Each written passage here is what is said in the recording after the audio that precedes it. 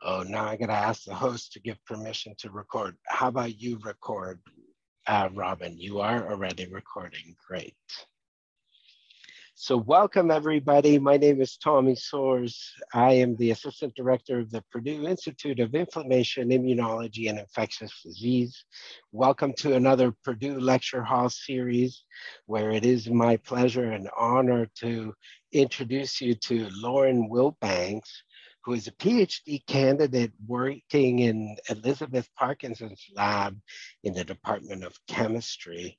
Welcome, Lauren, and thank you so much for taking time to tell us a little bit about your adventures in research and how you got into this. I am so excited to hear your talk, because I typically think of natural products all coming from plants. And I'm originally a plant biologist, and I always thought, oh, natural products, well, we extract those from plants and we feed them to people to prevent diseases like cancer or so on and so forth. But that's not the case with the work you're doing. You're actually extracting natural products from a bacteria. And that is mind-boggling. So I am so thrilled to have you on our program today and to hear a little bit about your work and to get to meet you. So thanks again for taking time, and please take it away. Awesome. Yeah, thank you so much for that introduction. I'm really excited to share my research. So just thumbs up, everyone can see that? Good to go? All right. Yeah, so and to that kind of background, a lot of people think about natural products coming from plants, and microbes are kind of, the enemy. However, in the Parkinson lab, microbes are actually our very best friends. And our kind of little motto here is from microbes to medicines. Let me turn on my pointer to make this easier.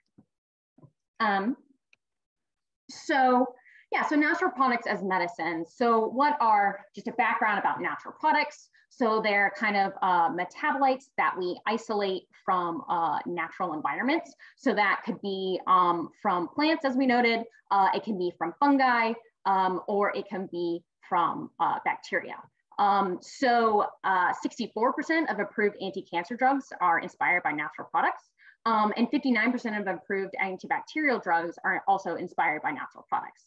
And what we're interested in the Parkinson lab is the antibiotics and natural products that come from these Streptomyces bacteria. So Streptomyces are bacteria that grow in the soil. They kind of look a little bit like molds, but are definitely bacteria. And they produce a plethora, a large majority of the natural products that we know and love actually come from these Streptomyces organisms. So why do microbes produce natural products, right? Like, we're using them for anti-cancer and antimicrobials, but like, why on earth would a bacteria make something useful for us? Well, what they're actually doing is making murder weapons to fight off other bacteria or fungi or anything in the soil that they encounter. So essentially what happens is they'll get signals from the soil, and then they'll produce natural products in response to these signals from the soil. And so, of course, there was a kind of a golden age in natural product or antimicrobial discovery. Unfortunately, kind of everyone knows about the rise of antimicrobial resistance. So there's an extensive need for novel antimicrobials, natural products. So what we're kind of interested in is these cryptic natural products. So there are a lot of known natural products that come from Streptomyces, but there's even more predicted that are just kind of lurking within these Streptomyces genomes. We just don't understand in the lab how to activate them. There's some sort of complex signaling that happens in the soil that tells these Streptomyces to activate those cryptic natural products. So what my research does is essentially try to derive ways to get at these natural products. So my first objective is to kind of devise an assay that'll let us know when these natural products are activated. And what we're using is kind of the regulatory system that already exists within Streptomyces, and kind of making that a tool in our assay using molecular genetics. So I'll talk a little bit about how first natural products are regulated. So in molecular genetics and genomics, we have what's called the central dogma. And so that essentially means that RNA is transcribed, DNA is transcribed to RNA with this RNA polymerase, and then RNA is translated into proteins with the ribosomes. So of course, these bacteria aren't constantly expressing every gene in their genome. So how do these bacteria regulate these natural product genes in particular? So one of the ways we know they do that is using repressors. And those repressors are kind of very aptly named. They're proteins that bind to specific sites in the DNA called promoters. And that inhibits this RNA polymerase from binding and transcribing, and therefore no genes can be produced. So you can think of repressors as like an off switch to any gene. They bind and stop this process of transcription and translation. So we are very interested in the repressors that modulate these natural products. So what we're doing is looking at how they might be induced. So of course, if repressors are kind of the lock, then there must be some sort of key that activates or relieves the repression. So what'll happen here is that these repressors are, the repression is inhibited by inducers. And what these inducers will do is they'll bind to the repressors, and that causes a change in the structure of these proteins, these repressor proteins. So it can no longer bind to that promoter region. So you can see in this figure here, so if the repressor is being expressed, it binds to that promoter region, and then the RNA polymerase cannot bind, and there's no transcription and no translation, no gene is being produced. If there is the small molecule inducer here, that'll bind to an active site on the repressor, relieve it from that genome, make it unable to bind to that genome, RNA polymerase can come in, transcription, translation, proteins, all of that good stuff. So what we know is that this is a very basic level of understanding of transcription and translation and the regulation that occurs there. And Streptomyces is a super complex organism. So we kind of just want to know, take these repressors a little bit out of that giant cluster of regulation and just study the repressors and inducers that are involved in natural product production. So the way that we do that is using molecular genetics tools.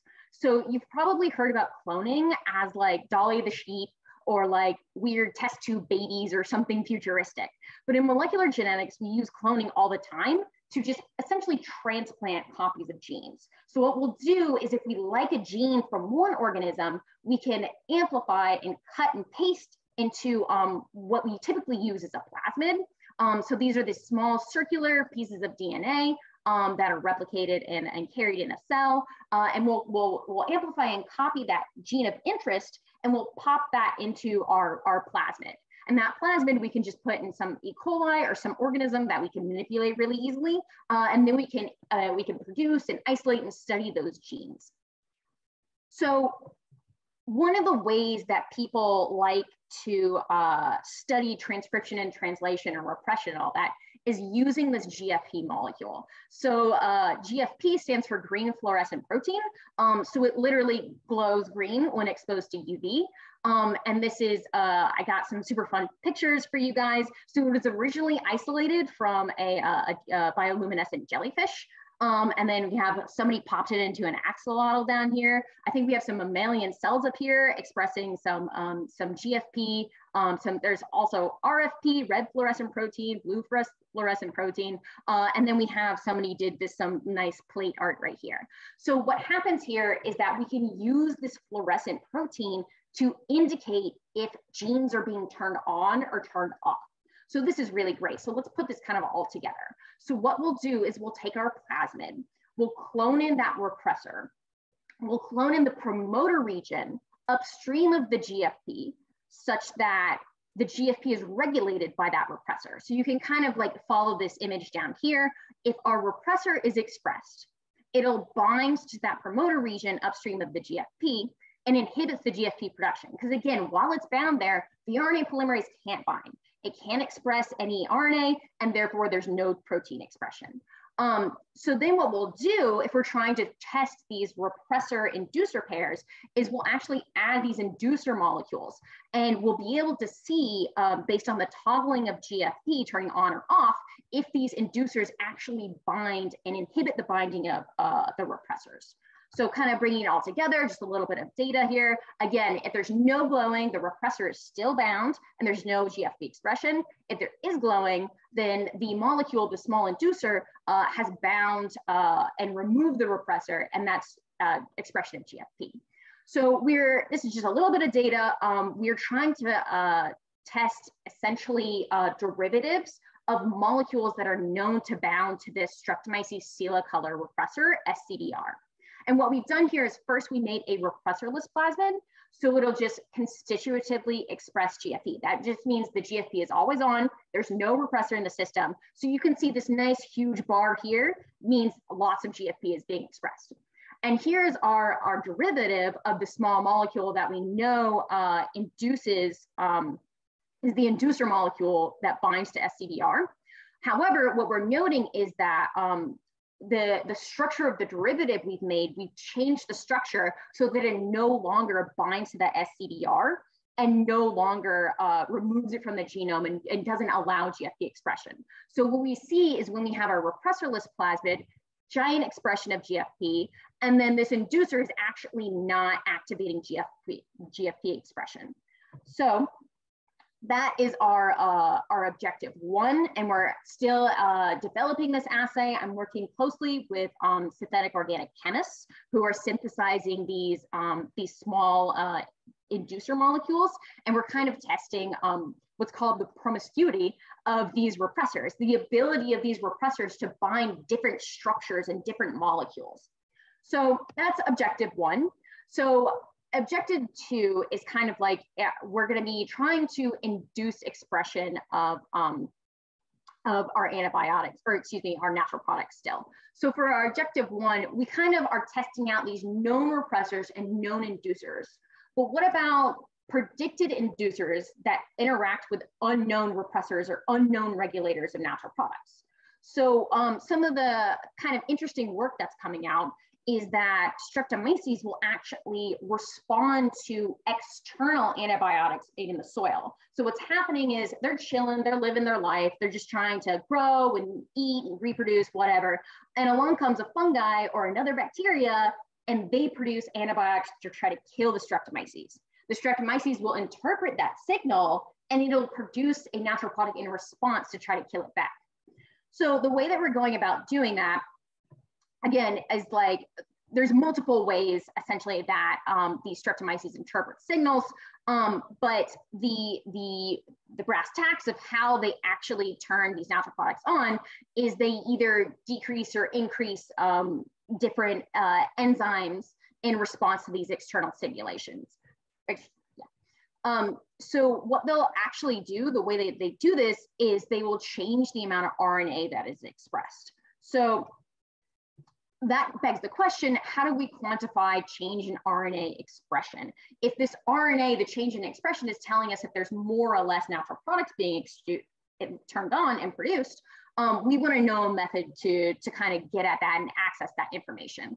So the protocol that we've developed in our lab or implemented in our lab is we want to use quantitative polymerase chain reaction, or qPCR, to understand that change in gene expression. And so stepwise, what you do is first you need to isolate that RNA, you need to convert it to DNA, and then you run your qPCR. So let's see how those steps actually play out.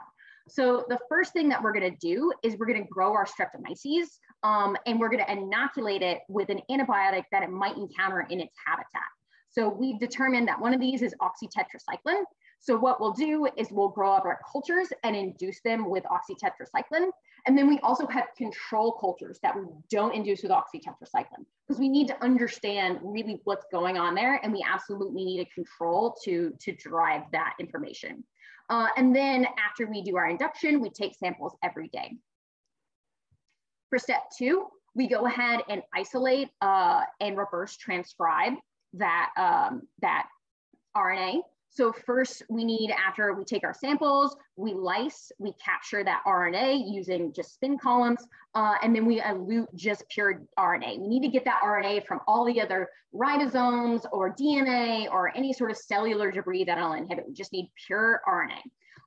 And then reverse transcriptase transcribes RNA into cDNA. So that cDNA is, first of all, can be amplified. RNA cannot be amplified. And it's also much more stable than RNA is. And it's a more flexible molecule to use in our technique. So our third step here is qPCR. And the way that qPCR works is essentially you have in your reaction these fluorescent molecules. And those fluorescent molecules will bind into double-stranded DNA. So when you run your rounds of PCR, when you're amplifying your DNA, it'll pop itself into that DNA backbone. And as you increase your amount of double-stranded DNA in your PCR reaction, you'll get increasing amount of fluorescence that you can kind of see with this figure down here. So what we'll know by the end of that, how it's quantitative, is that if you start with a higher concentration of DNA, then you're going to create a fluorescent curve, a high peak in fluorescence quicker than you would if you had less DNA. So the way that some data from our lab that we produce, again, we have our Streptomyces silicolor. We throw that in a flask. We induce with our oxytetracycline, and then we observe the change in this actinirodin gene. So this actinirodin gene is actually really cool. It's this, makes a blue color. On the left, you can kind of see a little bit more intense blue. It's easier to see physically in person.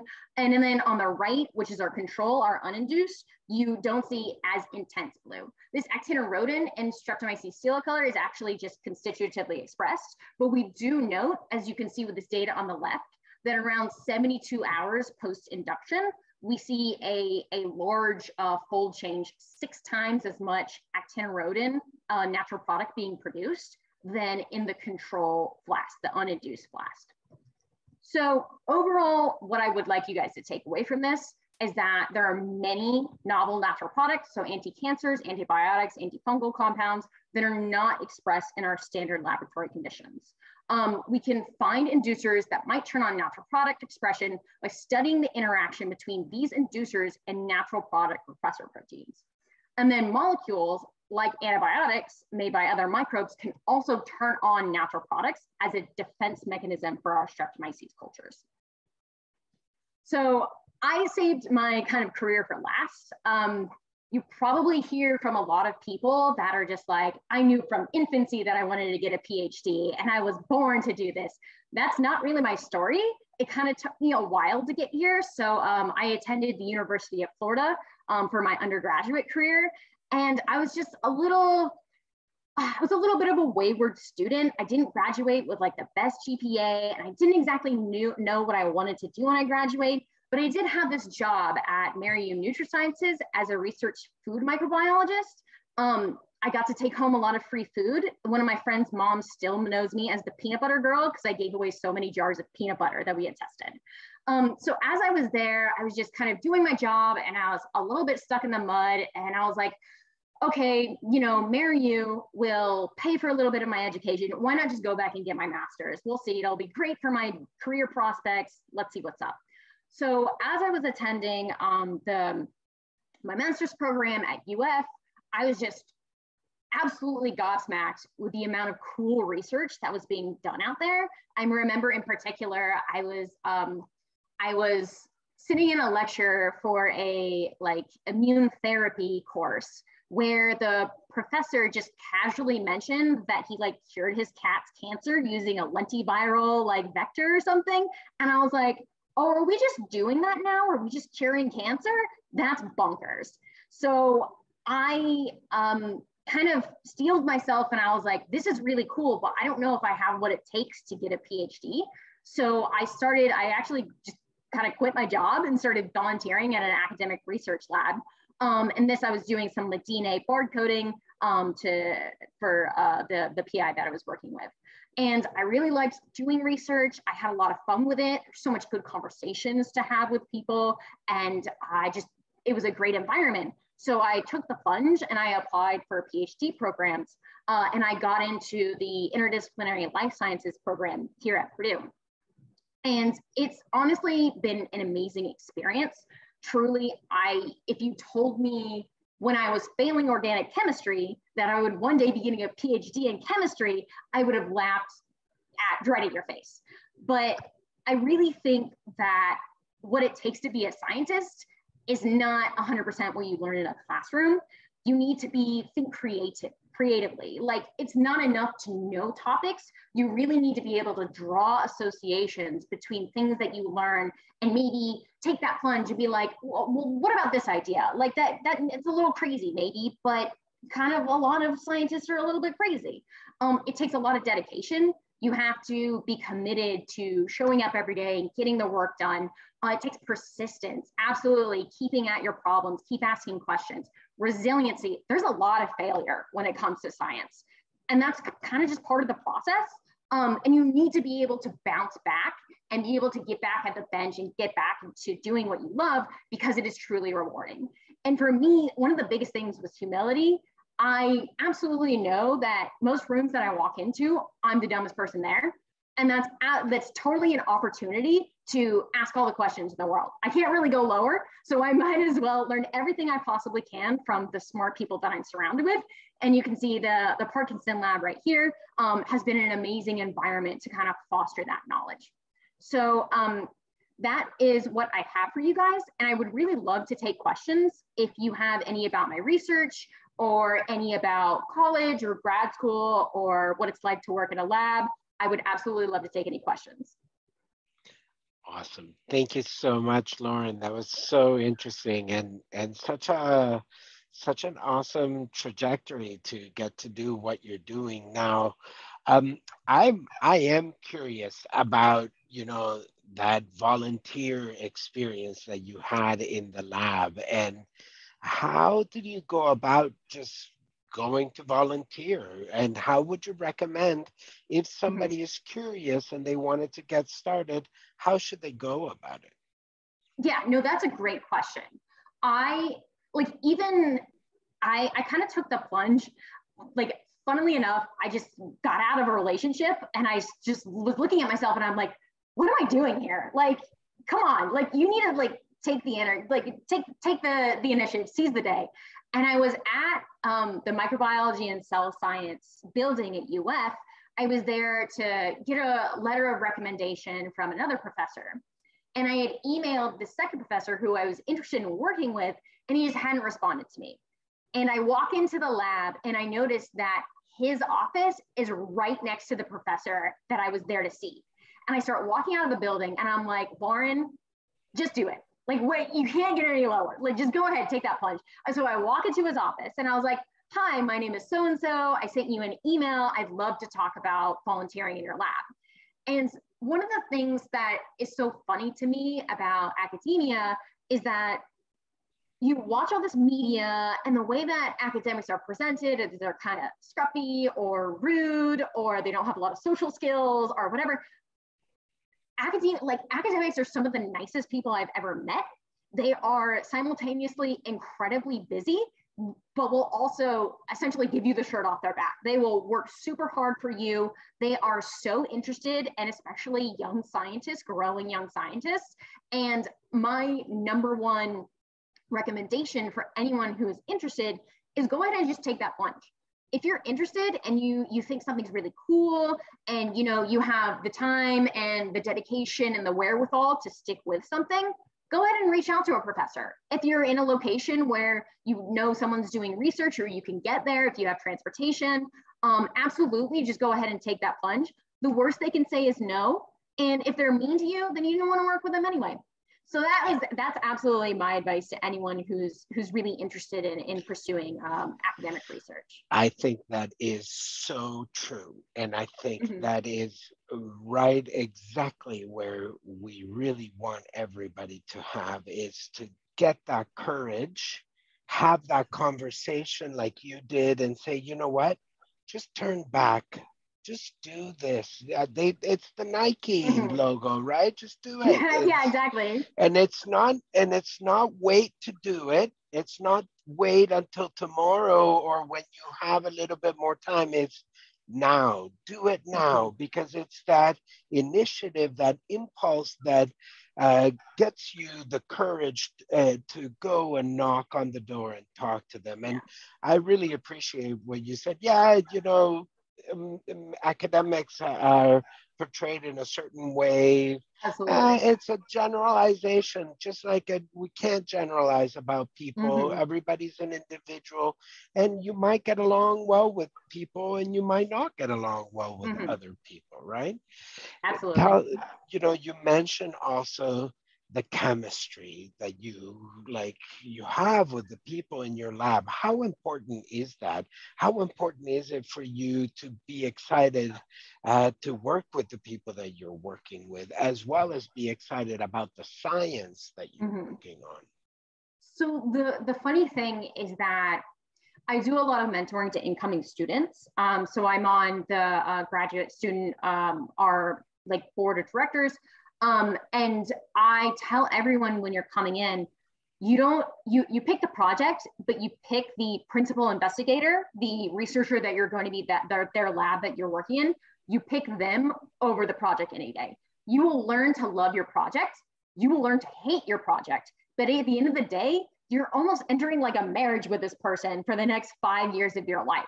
So you Yes. definitely want to go in with someone who understands, who gets your background, who is accepting, and um, and that's something that I definitely found. This is Dr. Elizabeth Parkinson is right here.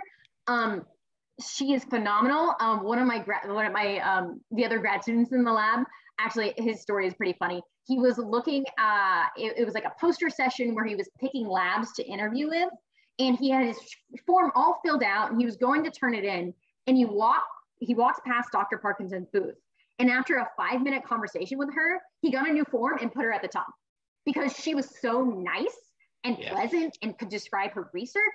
His exact phrasing was, "You can't fake that nice." And honestly, I think we need to put that on a T-shirt because that is absolutely my PI. She's such a joy to work for. To speak to the individuals in the lab, the Parkinson lab is kind of unique in that it is truly interdisciplinary. So I do a lot of molecular genetics, synthetic biology. We have synthetic organic chemists. We have people who study cancer like signaling. We have people who are doing more strict microbiology. So that has challenges and benefits in the fact that it can be challenging sometimes if you don't have a collection of individuals who are doing similar things than you. So you don't have a broad kind of array of opinions to go to that are right there. However, usually that just kind of makes you a better researcher. You're hitting the literature, you're Googling, you're doing all that stuff. So that kind of fosters independence in that kind of area. And again, the benefit here is that, any day that I go into the lab, I could be talking to someone about, like MYC, inhibition of MYC, like an oncogene, or I could be talking to someone about peptide synthesis and how cyclic peptides are like utilizing them as natural products. Backgrounds that I don't understand, but it's such good practice to be able to communicate effectively to individuals who are on completely diametric opposites of the life sciences, and we have to come together and discuss issues and collaborate. So absolutely, the lab environment here in my lab is phenomenal, and I don't think we would be so successful as an interdisciplinary lab if individuals didn't have that kind of like desire for collaboration that is so abundant in our lab. Yeah, awesome. Awesome. And I wonder if we can touch back a little bit on some of the concepts that you spoke about, because I wouldn't say you rushed through it, but you were fairly quick about, a repressor, an inducer, and maybe let's just talk a little bit more about the role of the promoter in a gene that acts as a switch to turn on expression and turn off expression. And that many times we have these components that sit on top of the promoters and stop the polymerase from being able to transcribe that gene. And so it's so neat the way that this happens in a lot of our genes. So I'm wondering if you can give us a little bit more on, you know, this idea of you are looking for these small molecules that we're calling them inducers, but it's because they repress the repressor, isn't that right? That's what makes it a little difficult to talk about, right? Where it's you have repressors, which on there are like that's an off state, right? Yes, and you have to kind of tell people to like think about it in reverse, because the addition of these small molecules, these inducers, will stop the repression. So it's like a double negative. Yes. And so it is difficult to describe to people. And then you throw activators into the mix and then everyone kind of gets lost. But yeah, so again, I'll just briefly iterate. So there's kind of the expression of these proteins. And when these proteins are expressed, they go and they look and bind to this location on the genome where their protein will bind to that DNA sequence. That DNA sequence is right next to the location where this RNA polymerase will bind. And so this RNA polymerase will try to come in, and it literally is like the repressor is standing there blocking it from almost like walking into a door, or it is physically stopping it from getting to that location that the RNA polymerase also wants to bind at. So if this RNA polymerase cannot bind, then there is no expression of whatever downstream gene. In this case, we have our green fluorescent protein. So again, this inducer, where this inducer comes in, is it can be, there's a whole litany of potential things that can be seen as inducers. But in this case, we're gonna just talk about these generic kind of inducer that'll go ahead and binds on a separate location on the repressor protein. And that will just kind of induce a switch, like it'll physically change its form such that it can't bind to that location on the DNA in that promoter where it's inhibiting the RNA polymerase. So with that repressor not repressing any longer, the RNA polymerase can go ahead and bind and transcribe, and then eventually translation occurs and proteins happen. So yeah, it really is, you have to kind of parse it out in your brain. I love writing things out. I don't know where I'd be without a pen and like paper every day, but it is kind of that inhibition of the inhibition is therefore activation. Correct. So it's easy. It's not easy for anyone. So it's a difficult concept to like kind of wrap your brain around. But I try to make it as easy as possible to follow. And again, like I do these same exact explanations for all the synthetic organic chemists in my lab. They don't get the biology either. They're probably just as attuned to it as any person off the street. So I appreciate the opportunity to kind of get in the weeds and describe these kind of complex molecular signaling gene repression activation of these bacteria.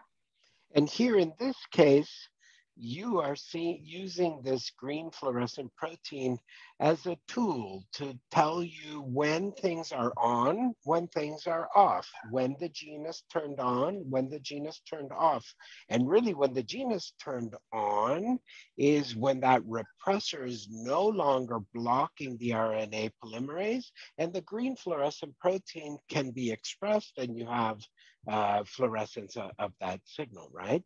Exactly. So it's so neat how we've taken this naturally occurring gene that we call green fluorescent protein from a jellyfish, and now we're using as a tool to understand biology, to understand gene expression, and to understand and discover new potential drugs, which is what exactly you're doing. So it's so neat that you're using genetic engineering. Mm-hmm. You're using all of these concepts of small molecule binding and the structure now changing so it no longer can bind to the DNA. There's so many aspects of your work that is so neat.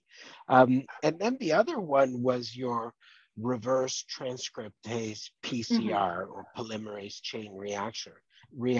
I'm sure most people on watching this video will have heard of PCR or even RT-PCR because of the pandemic and because of the SARS coronavirus being an RNA virus that you first have to convert to DNA and then amplify it to see if you have it or not as a diagnostic. And here, you're using something similar to amplify your target DNA or RNA that is a measurement of expression of that particular gene, right? Yeah, exactly. Yeah, it is. It really is. You know, PCR, regular PCR, like qPCR, RT-PCRs, all of these ways that we have visualized, we've done the basic research to understand in nature how these things function. And then we've researched and analyzed these so well that we can then take them out of the system. We can produce them, we can modify them, we can use them in molecular genetics and molecular biology to then, again, as you're saying, assay or observe other life phenomena is absolutely the reason why I love science. I think that everything that the next kind of like 50 and 100 years of this research, the progression of this research, we're going to see some absolutely monumental things produced, just because of the intelligence and the creativity and the creative application of things that are out there in nature in ways that are useful for us human beings, that help us heal people, help us study people, help us heal or study, you know, the world in general. I absolutely love engaging in science and scientific thought in this kind of synthetic biology area. Awesome. Mr. Rackless or Mrs. Benson, do you have any questions of Lauren or any of the students online? Any questions to ask? Actually, Lauren, we had a question. Hang on one second. I just wanted to thank you for all the information, for sharing your experiences. I think we have a question about your research. Just one second. We'll just get the student here. Thank you. So how did you actually stumble across the Streptomyces, or I'm probably horribly misspelling or mispronouncing that word? Can you repeat it again? Sorry, what's the bacteria? Yes. Oh, the Streptomyces? Yes. That's how. Yeah. So Streptomyces are really fun. They're just absolute super producers of natural products.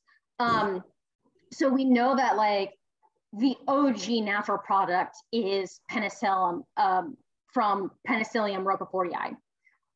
However, after years and years of studying natural products and kind of isolating these soil organisms, again and again and again, we've discovered that these Streptomyces are actually the main producers of these natural products. So the average Streptomyces genome will have like 20 to 40 gene clusters that will produce or are predicted to produce natural products. I would encourage you to just Google it. There's a wealth of information about Streptomyces out there. There's a lot of interest in kind of like exactly what I'm doing, trying to hack their genome to turn on these cryptic or unexpressed natural products. For a long time, there was kind of the dark ages of antibiotic or natural product discovery in like the 80s to modern day, where people thought they had already isolated everything they could from Streptomyces. They would just take soil samples, plate them at the lab, and they just kept getting the same compounds over and over again. But what we've done is actually, now that we can sequence large sets of genomes, large sets of DNA, we've actually noticed there are patterns in these sequences that we've, based on functional analysis of the genes, we understand those to be natural product synthesizing genes. Again, we just don't know, we don't see them show up when we isolate them. So there's kind of this reemergence and this refocus on Streptomyces in particular, because they have so many predicted natural products lurking within their genome. There's a refocus on trying to, again, hack the system and turn these guys on. But it really is just because they are just have a monstrous amount of natural products in their genomes. That's awesome. And you know, something else that you touched on that is so revealing is the soil wars that are happening constantly. Yeah. And it's this battle between bacterial populations that are fighting each other, but that some are working with each other mutualistically and against each other. And all of these natural products that are being produced to fight this war and, you know, get going. I once heard a crazy statistic that a clump of 1 centimeter of soil has thousands and thousands of different bacterial species. Yeah. And yeah, that's true. Yep. You tell us a little bit about this. Yeah. I mean, it must be really complex analysis, that kind of work. And it is, there is so much to even talk about, you know, of course, when we're doing research, we need funding, right, to pay the bills and to eat. So there's a lot of government and non-governmental agencies that are really focused in this idea of studying the soil. So there's multiple $1 million worth of grants out there that are going to researchers just studying the super complex web of information, right? Because the soil is everything. It's everything we eat, and it is, you know, involved in all the biogeochemical cycles. So the way that energy and carbon and nitrogen and phosphorus, all the ways that things are processed on the earth, like, it has a huge impact on the soil vice versa. The cool things that my PI told me when I was first interviewing her, that if you hold just like a clump of soil in your hand, half of that weight that you feel is actually the mass of microbes, half of it. Yeah, wild. The other thing is that if you've ever walked outside after it's rained and you smell that amazing just after rain smell, that's actually, I think it's geosmin, which is produced by Streptomyces. So it's a volatile compound that I think it's a signaling compound, but it's aerosolized when the water droplets hit it, and it creates that beautiful fresh smell that we all love. So there's just, the soil is absolutely bonkers. I feel disrespectful when I step on it sometimes, just knowing what crazy stuff is going on down there. But it's totally fascinating. People talk about like space is the final frontier, but I'd say soil is the first frontier, and we haven't figured that one out yet. But no, not to insult the aerospace engineers out there.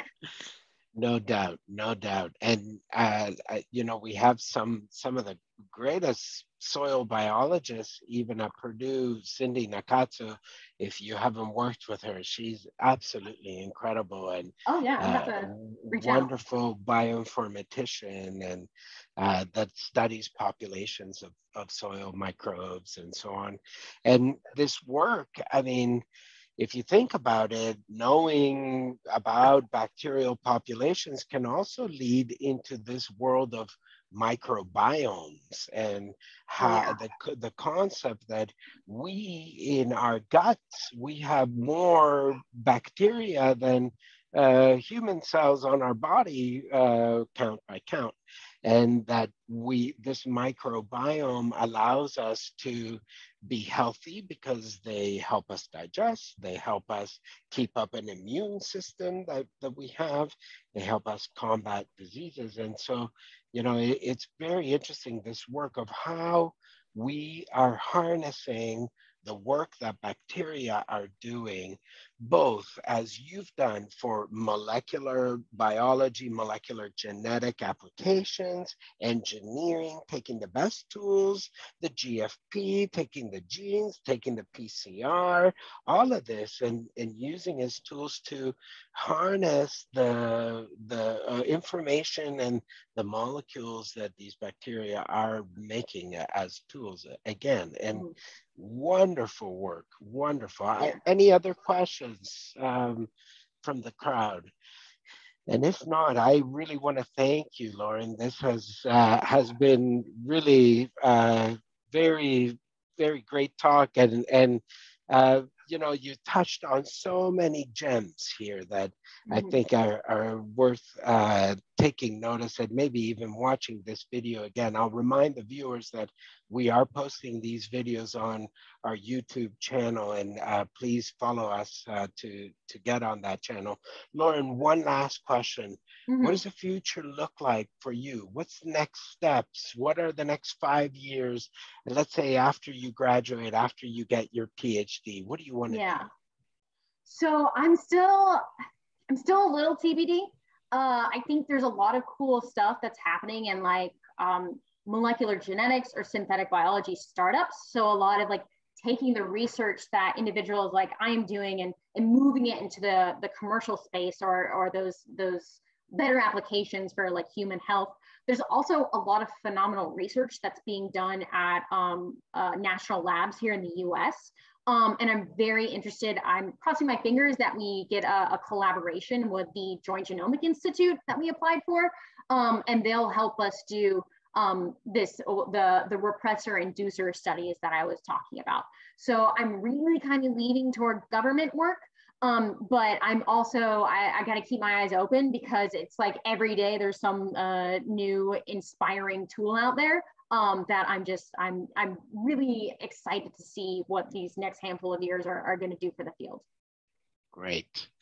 Well, I wish you all the best wishes, and much success in all your work and all your research and your future endeavors with your PhD and your career. I thank you again for taking part of the Purdue Lecture Hall series. And I want to thank everybody that joined us today too. And hope you can join us again next week, I believe is our next speaker. Let me see if I can pull up my calendar here and I can tell you exactly. Next week we do have a speaker, I believe, but I'm not really sure if she's ready or not. Robin, do you know? No, our next speaker is going to be April 14th, and that's Caroline Plesky. Oh, yeah, Caroline Plesky. Yes, absolutely. Okay, so join us again on April 14th for Caroline Plesky. And Lauren Wilbanks, thank you so much again. And it's been a pleasure talking to you today. Yeah, thanks so much for this opportunity. Oh, sorry. Thank you so much. Thanks. Thank you. And have a good rest.